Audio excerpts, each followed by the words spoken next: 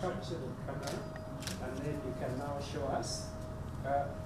The graduate who is leaving any university, it may not even be Victoria University, doesn't have the digital skills required, the digital literacy required, that are required, then it is going to be very problematic, very disturbing for them to enter the world of work where employers expect them to have these skills but they don't have them.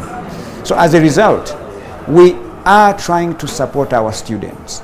Every learner that comes to Victoria University have to have this gadget. Maybe I should also add that in Victoria University, we no longer do exams where students have to handwrite them, to use their hand to write. No, you have to sit on a computer, on a gadget, on a tablet, on even a smartphone for you to be able to write your exam. We're looking forward to putting out as many laptops as needed to staff and students of Victoria University to make that learning environment a lot better.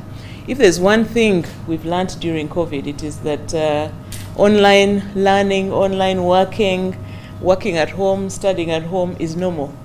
It's no longer a mystery. I think all our internet at home has been improved, and as such we can vary our learning experience. Thank you for allowing us to partner with you, and as Dr. Muganga said, it's very unfair to leave university and you don't know how to do something as simple as type.